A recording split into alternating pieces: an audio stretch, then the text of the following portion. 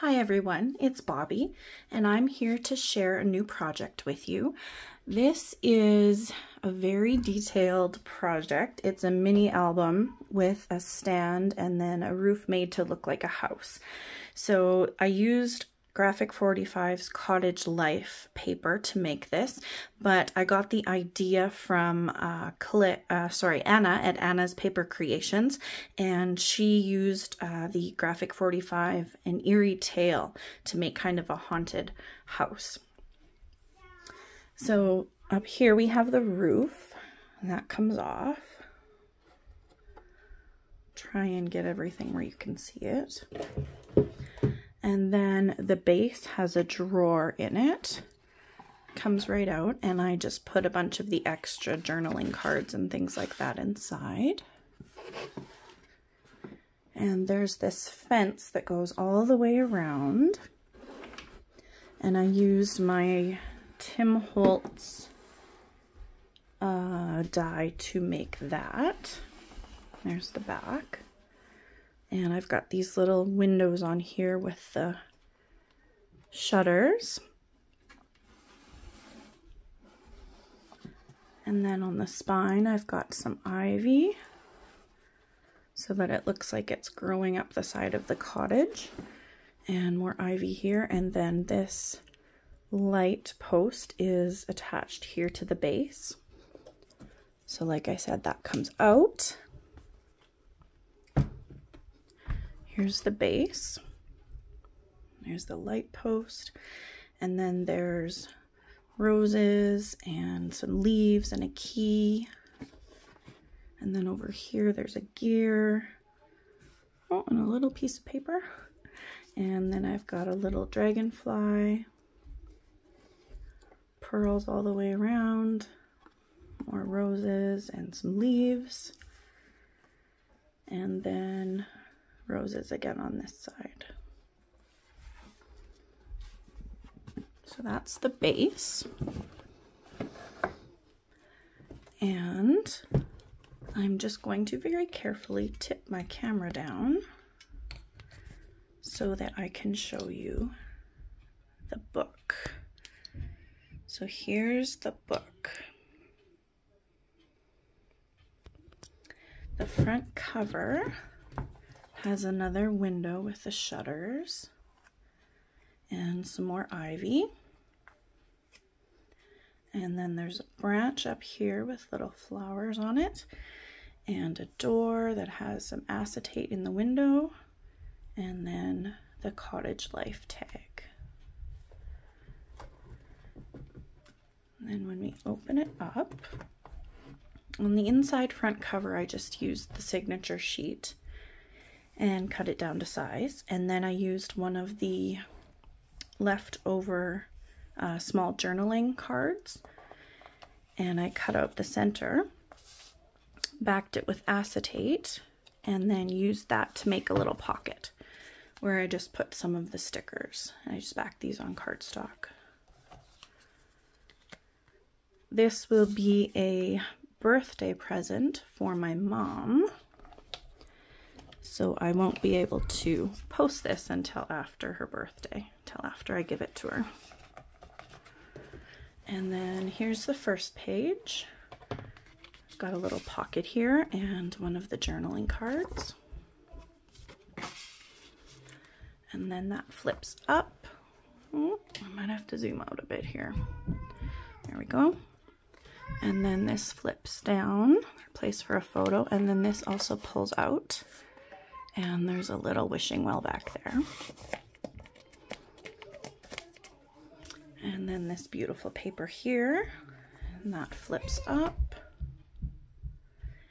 And in here I used some of that fence again and some of the journaling cards, and I just cut out the center and then backed them on black cardstock to make little frames. And this one I left open behind the flowers so you could tuck something in there. And then the back page, I used some of these clear acetate flowers and leaves and things that I have, and some postage stamps from the paper, and I used that for a tuck spot. And then This also flips up like this. And then there's some little spots here for tags. So this first page is pretty complicated. It took a long time. Whoops. But the rest of the pages are a little more simple. And then each of the pages is a pocket page. So there's a large photo mat inside. I've got some little toadstools here that I cut out with my cut-a-lug. And then a nice branch on the back. I'll put that back in later. So the second page, and again, Anna has some really amazing skills when it comes to designing books, because this was all her design. So from here it looks fairly simple. There's two little tuck spots here with some of these stamps, and then this flips open, and in here there's a die that I used for a tuck spot, and some little tags fit back in there. And then on this side, same thing. But then this is like a puzzle. If I can, there we go. So this flips this way. This one goes over. This one comes down. And this one goes over. And then that allows us to open it up in the center. And then we have this hidden spot inside. So there's pockets on both sides. There's a large tag with another one of those acetate flowers, and then another journaling card in there. Same thing on this side. And then in the center, again, I used the fence die, and I used that to make a pocket. And here's some of the stickers down at the bottom. And then I cut out a tree with my Cricut and glued that on. And then I have another one of the journaling cards in there. Oops, there. So then to close that back up, we go like this. And then it won't open. So it's kind of locked up. So I thought that was a really cool idea. On this side, it's a little more simple. There's a big pocket at the bottom, and in there I have part of one of the journaling cards. So when I use the frames for other places, cut out the frame, then this is the center of the journaling card. So I just backed that on black cardstock and used that. And then a large tag with one of the roses cut out. And then here I have just a little branch.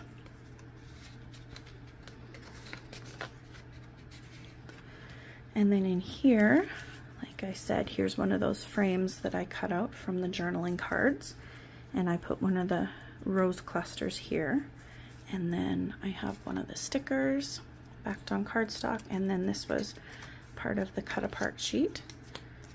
And I just tuck those in there. So you could put a photo or whatever you'd like in there. And then this is one of the die cuts. And in here is a fairly large pocket. Tag with one of the stickers there. And then this flips open. And again, I have another branch. And here I cut out Dreamy from the page. And then this is one of the die cuts and another one of the frames from the cut apart page. And here is this large photo mat.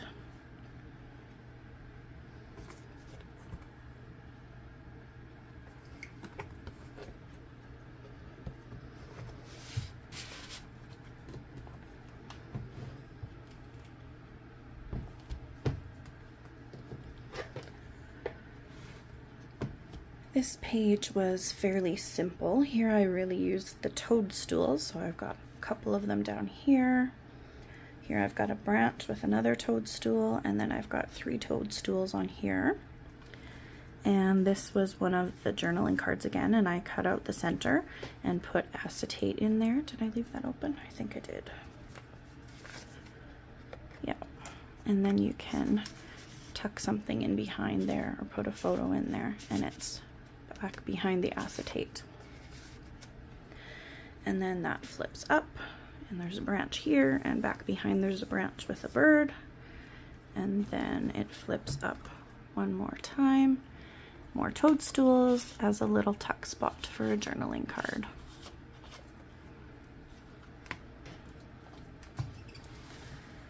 And then this side, again, I used the fence for a pocket. So I took a bunch of the little stickers and again backed them on cardstock. And then I can tuck them in there.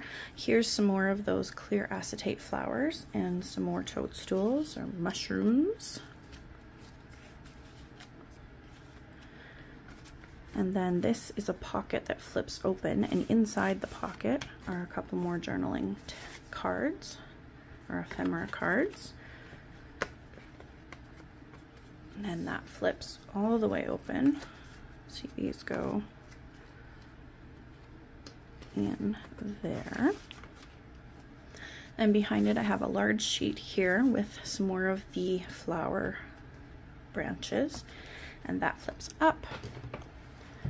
And then up here there's another journaling card cut out, the center is cut out, and then there's a tag in there, another branch. And then down here there's a large pocket at the bottom, again another branch with a little bird. Here's some of the ephemera cards. I think this is actually the same card, just this is the back and this is the front. And those go in the large pocket at the bottom. And then down here I have a little tuck spot with the toadstools. Again, this is the center of one of those journaling cards that I used for a frame.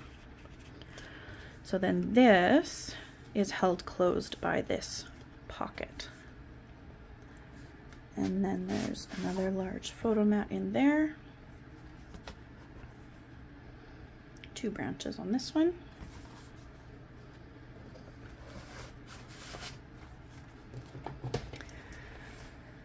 Then we went to blue and kind of the cream.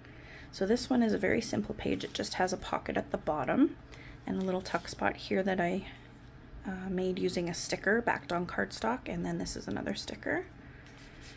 That's tucked in there. And then in the pocket I've got a little book that I made out of one of the cut aparts, and there's a sticker on the back. A couple more journaling cards and ephemera cards, and then I made a little, made a little window. So there's 2 layers of acetate, 2 layers of the window, and then there's a branch and a couple of little birds in there. And then this side is just a bunch of stacked pockets. So down at the bottom we've got, I just cut this out from one of the sheets and made a tuck spot.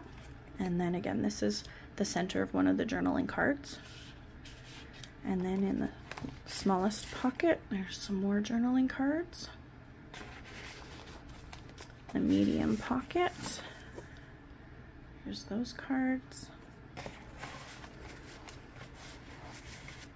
And then I made a book to put in the pocket at the back. And then here's the large photo mat that goes in there, and some more of those toadstools. And on the back I've got some of the windows, just without the shutters on the sides.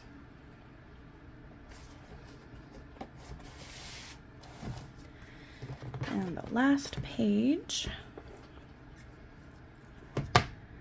these flaps open on the sides and then flip down and up.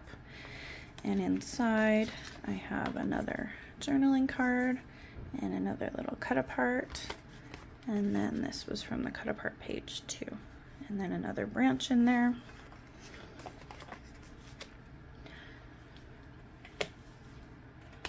Some stickers on the corners, and then the back cover just has a large pocket in it like this, with just a great big photo mat inside.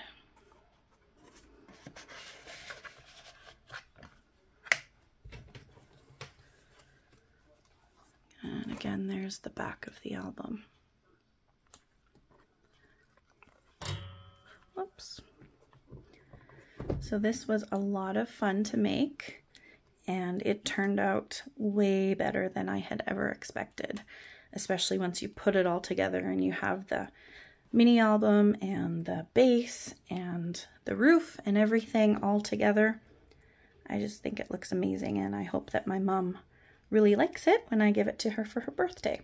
So thank you for watching, and I just want to say thank you to Anna from Anna's Paper Creations for coming up with such wonderful ideas to inspire us.